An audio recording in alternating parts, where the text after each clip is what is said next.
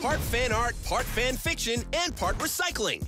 Here's some stand fiction written by Soos. Disney XD has some new Gravity Falls theories. Wait, what? We are exploring what could have happened.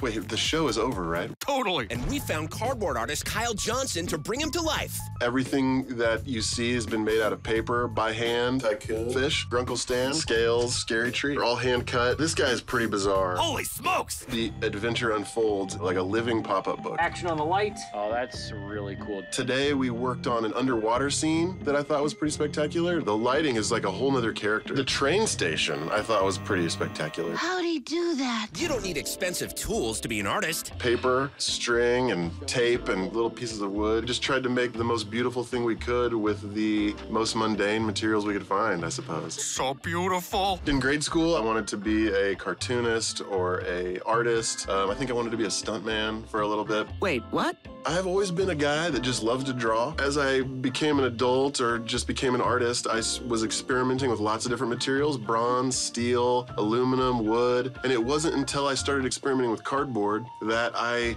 was able to build things that looked like my drawings. Next time you have some cardboard lying around, don't trash it, make art with it. Okay, action. Oh, that was a good fish. There's the best one. See how it all turns out and watch Gravity Falls on Disney XD.